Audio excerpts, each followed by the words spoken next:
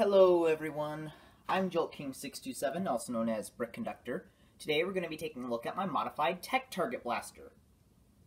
As you can see, it has some PVC up in the front here that is actually an Elite adapter. This is the old Mega version of the Tech Target.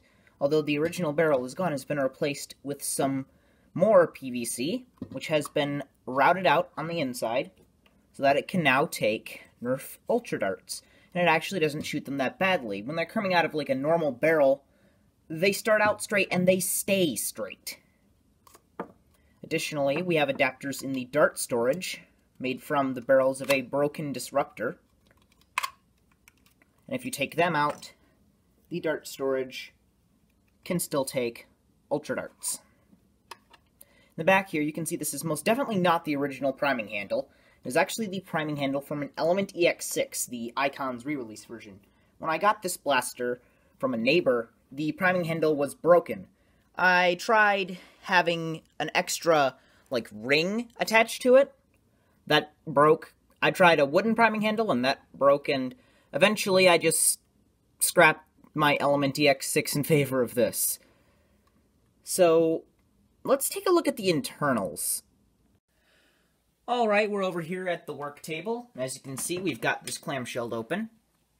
The plunger tube is the one from the Element EX6, along with the plunger rod. The catch and trigger are still the original ones. I believe this is actually the catch spring from the Element because it was stronger. We've got, again, the PVC barreling that's been routed out. It's all hot glued together in there. Hot glue literally everywhere. The shell has been dremeled out in several places to allow the much larger plunger tube, and even then, it wants to come apart at the top. Alright, let's see it fire. Alright, here are a few Adventure Force Wafflehead darts.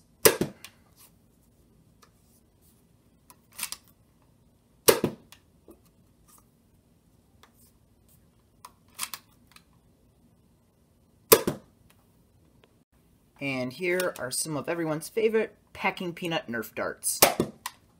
The Ultra Darts. Much straighter than they come out of the Ultra 1. That's for darn sure. So, I'm pretty happy with this. It's just about my favorite single-shot pistol that I have. It shoots well, it can shoot multiple types of ammunition, and it has a pretty comfortable handle. If you have any comments or suggestions, or ideas for other blasters you'd like me to modify, please put them in the comments section down below. Make sure to like and subscribe, and thank you all for watching.